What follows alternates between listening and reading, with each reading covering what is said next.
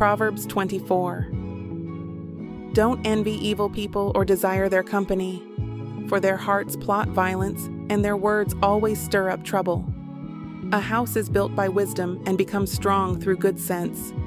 Through knowledge, its rooms are filled with all sorts of precious riches and valuables. The wise are mightier than the strong, and those with knowledge grow stronger and stronger. So don't go to war without wise guidance. Victory depends on having many advisors. Wisdom is too lofty for fools. Among leaders at the city gate, they have nothing to say. A person who plans evil will get a reputation as a troublemaker. The schemes of a fool are sinful. Everyone detests a mocker. If you fail under pressure, your strength is too small. Rescue those who are unjustly sentenced to die.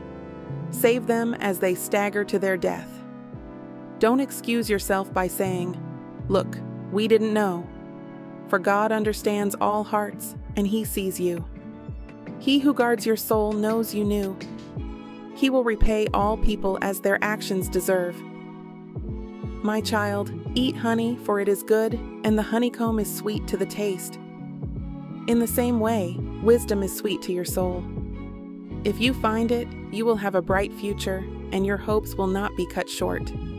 Don't wait in ambush at the home of the godly, and don't raid the house where the godly live. The godly may trip 7 times, but they will get up again. But one disaster is enough to overthrow the wicked. Don't rejoice when your enemies fall. Don't be happy when they stumble. For the Lord will be displeased with you, and will turn His anger away from them.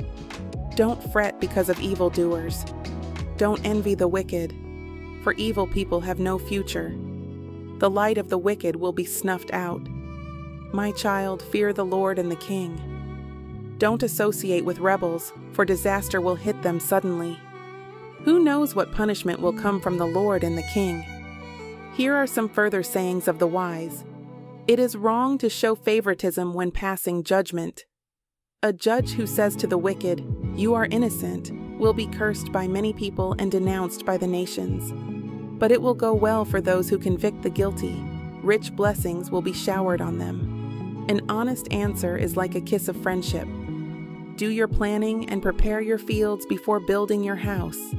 Don't testify against your neighbors without cause. Don't lie about them.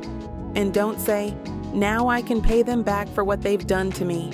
I'll get even with them." I walked by the field of a lazy person, the vineyard of one with no common sense. I saw that it was overgrown with nettles. It was covered with weeds, and its walls were broken down. Then, as I looked and thought about it, I learned this lesson. A little extra sleep, a little more slumber, a little folding of the hands to rest. Then poverty will pounce on you like a bandit. Scarcity will attack you like an armed robber.